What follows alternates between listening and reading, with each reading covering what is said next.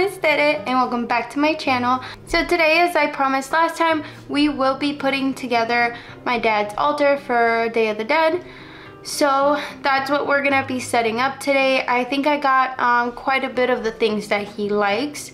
I might be adding things last minute, things that I can't get right away. But this is a corner that I will be using right over here. So I have the corner set up. I'm gonna show you the table that I'm gonna be using and the boxes that I'm gonna use to make the layers.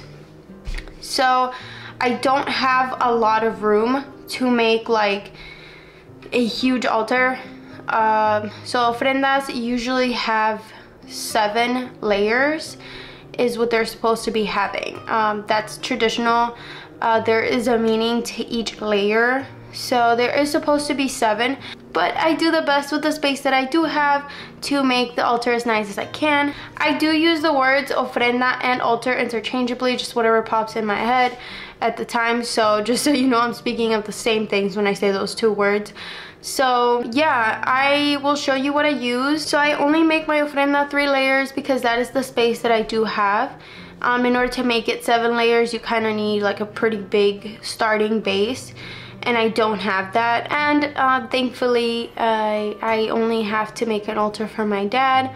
I don't have a super huge ofrenda to make. I don't have a lot of people to add. So yes, I am actually very thankful that I don't have a huge ofrenda to make, but I still make it as nice as I can for my dad. And I can't wait to share that with you guys because like I mentioned before, this is very, very special to me, and this means a lot. This time of year, along with his birthday, mean very much to me.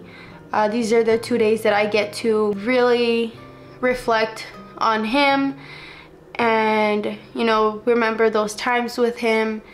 And that just makes it all the better. And I really do believe that he does come back during the Day of the Dead, and he gets to enjoy all these things, and he gets to be here with me. And this year I'm so excited because my baby is here, so he gets to meet her. So that's really exciting for me. But without further ado, let's get into the video. So I will be angling you guys down a little bit so you can see that, and you can see the process of me adding things. I'll tell you what I'm adding to the altar. So let's go ahead and get started. Alright guys, so now that I have you down here, I'm gonna go ahead and show you the space that I have, the little table. So this is what I will be using for my main layer.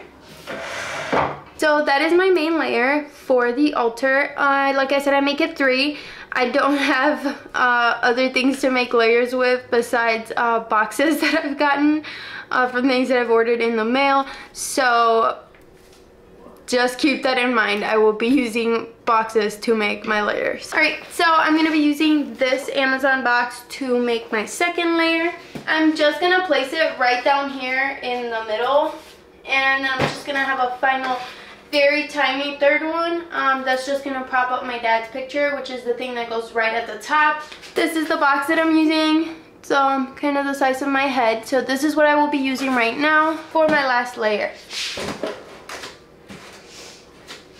Alright guys, so now that I have those 3 layers, my next component is the tablecloth. Have that right here. So the tablecloth is white. That is what I've always known that you're supposed to have. It's supposed to be a white tablecloth. I'm sure other people do other things. I don't know if you can do other colors or not, but I tend to stick to white. I have that right here. I'm gonna go ahead and put it up on the altar and show you guys what that looks like.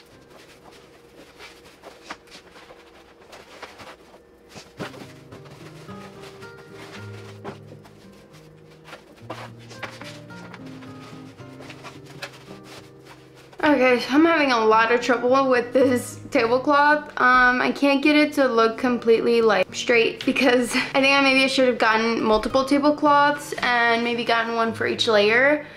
But I'm just gonna make it work. It's not gonna look the prettiest, but it's gonna be fine.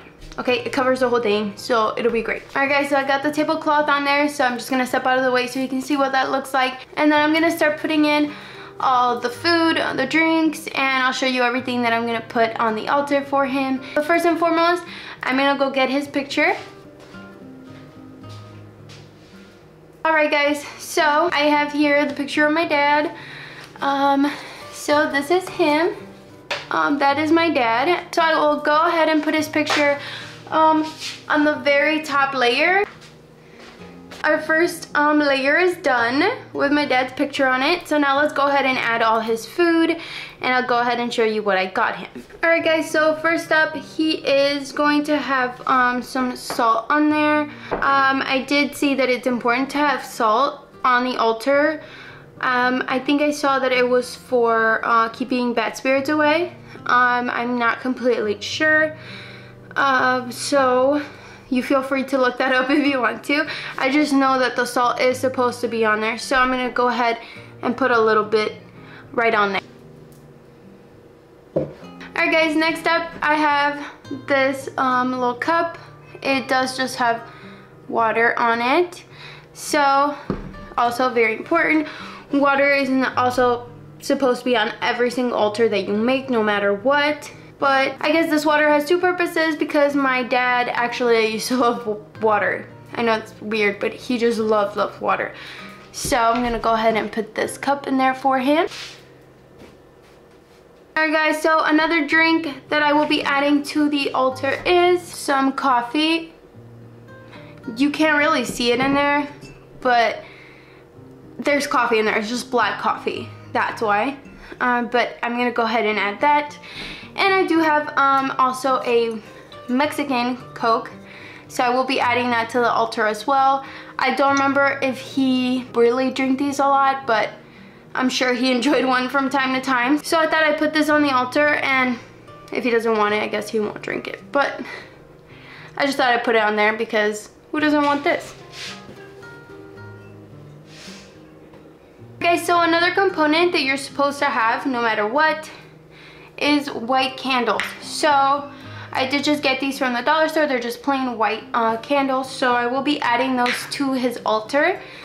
So I'm gonna rearrange. I'm probably gonna put them in the corners. You'll see. Alright guys, so I do have some tamales as well for him. So I'm gonna go ahead and place those on there. I'm really excited about these.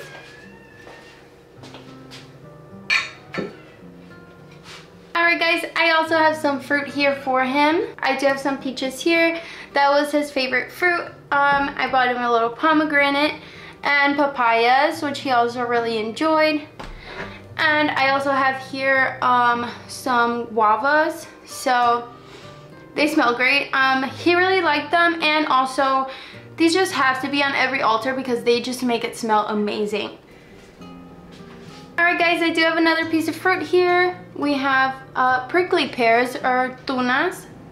These are my favorite. I don't remember which ones were his favorite specifically, like, because there's red ones, yellow ones, and green ones, but I really like the green ones, so I'm gonna add those. Alright guys, and last for the foods, I'm going to put some of this. You can't really tell very well. It's arroz con leche. I did put it in this little cute cup. This I got last time we went to Mexico. It says San Luis Potosí. This is where we're from, so I thought that'd be pretty cool to add. And it is wrapped in saran wrap. I wrapped it in saran wrap so it doesn't get like a weird film on top of it. So I'm just gonna go ahead and add it. Alright guys, and last but not least, I have here flores de cempasúchil, also known as the marigold. You can see them there. They're not really the prettiest. I mean, it's kind of hard to get flores de cempasúchil here.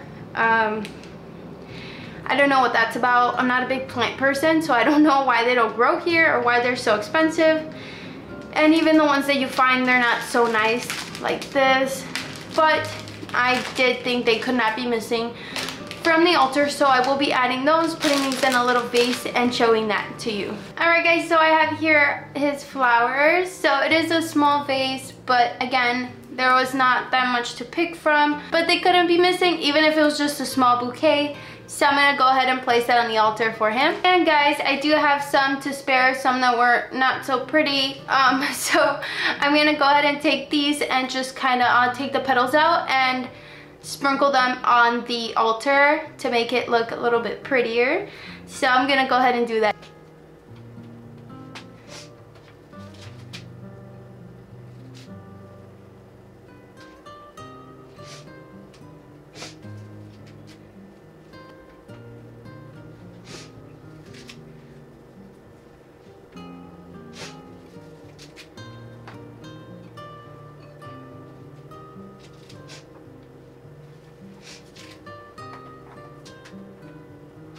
Alright guys, so my dad's altar or ofrenda is done. I think it came out beautiful. Like I said, it's small and it might not be the prettiest or the biggest, but I do it with a lot of love and it means a lot to me.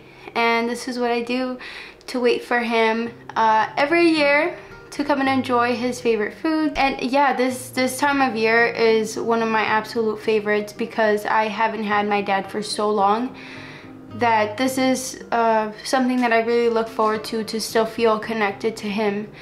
And like I said, this year is very special because my daughter is now here, so he gets to meet her.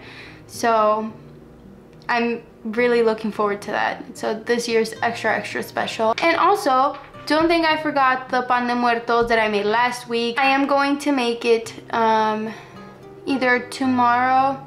Yeah, I'm going to make it tomorrow actually, because I don't want it to get too stale or too bad for him before it's time for him to enjoy it. So I did not add it to the altar currently because I do want to wait until tomorrow to put that up for him, just so he can have fresh bread when he does come in. So I didn't include it because I did show you guys the bread last week, so you guys know kind of what it looks like and that I'm adding it. So now we'll be giving you a little bit of a close-up to the altar so you can see my finished product. So here's a look at the finished product, guys. Let me know what you think. There's my dad, his candles, we have his water, we have the salt that I talked about. That you can't really see that well, but that's black coffee. We have the marigold flowers. Then we have there some guavas. We have tamales, the Mexican Coke. We have the arroz con leche, tunas. We have some papaya, peaches right there on the sides, and a pomegranate. And like I said, the pan de muerto is missing, but I will be adding that tomorrow once I bake it. I want him to have it fresh. So I'm going to add that tomorrow, but just know that it will be there, guys. No worries. So guys, thank you guys so much for joining me today, and I hope you enjoyed to see kind of how I put together my altar. It means a lot to me if you stayed all the way through this video, because this video is very special to me. It means a lot. It's for my dad. So if you made it to the end of the video, thank you so much. I really appreciate it. I appreciate all your support so far. It means the world to me. So thank you guys so much for joining me today. That is it for today's video. And don't forget to come back next Wednesday for some more content. And please don't forget to like this video and subscribe and turn on the bell notifications if you haven't already. I do post every Wednesday, so just remember that if you don't have your notifications on. Remember that I'm here every Wednesday. If not, please turn on your notifications so you can be notified when I post my next video. Please share this video with your friends and any of my other videos. Go ahead and click on my channel so you can enjoy some more videos. And if there's anything that you'd like to see me do, please go ahead and comment down below. Let me know what you think about the altar or what it is that you do for your ofrendas. If you do celebrate this holiday, also let me know. Alright guys, so that's it for today's video, and thank you so much for being here again. So until next time, bye!